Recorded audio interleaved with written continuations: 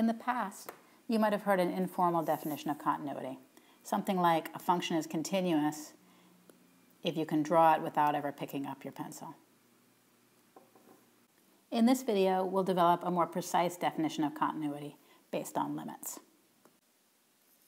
It can be helpful to look at some examples of functions that are discontinuous, that is, functions that fail to be continuous, in order to better understand what makes a function continuous.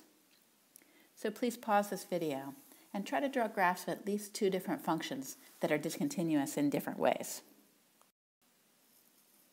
One common kind of discontinuity is called a jump discontinuity.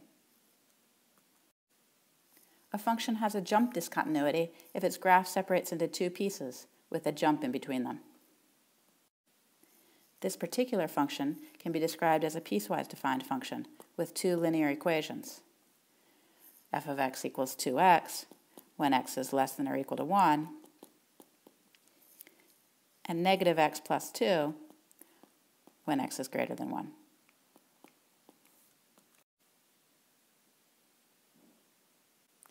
Another common kind of discontinuity is a removable discontinuity. You may have encountered these before when you learned about rational functions with holes in them, like, for example, the function f of x equals x minus 4 times x minus 3 squared divided by x minus 4, which has a hole at x minus 4 and otherwise looks like the graph of the function x minus 3 squared. This kind of discontinuity is called removable because you could get rid of it by plugging the hole, by defining f to have an appropriate value when x equals 4.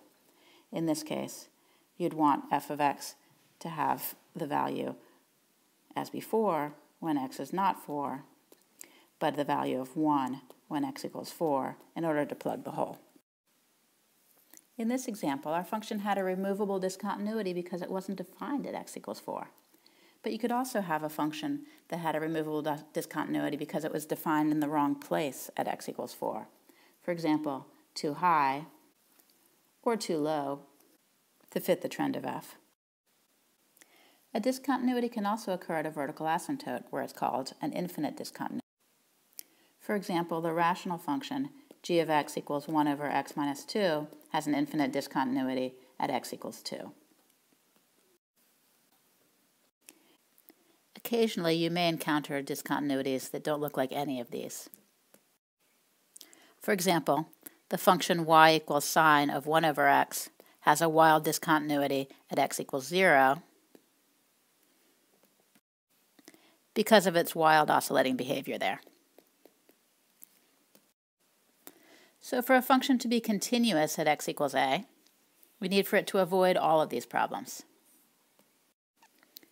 To avoid a jump discontinuity, we can require that the function's limit has to exist at x equals a. To avoid holes, we can require that the function actually has to be defined at x equals a.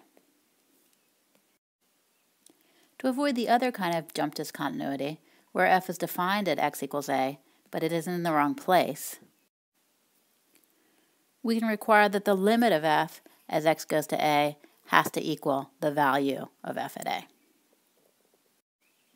Sometimes the definition of continuity is written with just the third condition, and the first two conditions are implied. Notice that these three conditions not only exclude the first two examples, but they also exclude the last two. In the third example, the function can't be continuous at x equals 2 because the limit of the function doesn't exist there.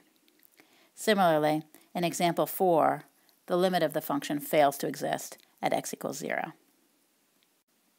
So what are all the places where this function f is not continuous, and why? Take a moment to think about it for yourself. The function's not continuous at x equals negative 3 because it's simply not defined there. The function's not continuous at x equals 1 because of this jump discontinuity. In the language of limits, that's saying that the limit does not exist. At x equals 2, the limit of the function exists and equals 3, but the value of the function is down here at negative 1. So at x equals 2, the limit doesn't equal the value. And at x equals 3, the function is not continuous because, once again, the limit doesn't exist. Notice that at x equals -2, even though the function turns a corner, the limit of the function is 2, and the value of the function is also 2. So the function is continuous here at x equals -2.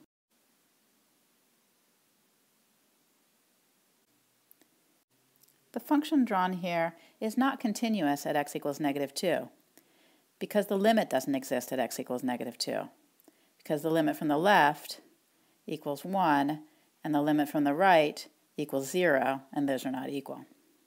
However, the limit from the left does equal the value of the function at -2. And we can write that in symbols. The limit as x goes to -2 from the left of f of x equals f of -2. The same cannot be said for the limit from the right, since the limit from the right is 0 and the value of the function at -2 is 1. Because the limit from the left equals the value of the function at -2, we say that the function is continuous from the left at x equals -2. By the same reasoning, at x equals 1, the limit from the right, which is 1, equals the value of the function at 1. So f is continuous from the right, but not from the left at x equals 1. In general, a function f of x is continuous from the right at x equals a if the limit as x goes to a from the right of f of x equals f of a, and a function is continuous from the left if the limit as x goes to a from the left of f of x equals f of a. In practical terms, a function is continuous on the right if the endpoint is included on the right piece, and it's continuous from the left if the endpoint is included on the left piece. In this video, we've looked at some examples of discontinuities, and we developed a precise definition in terms of limits for what it means for a function to be continuous at a point.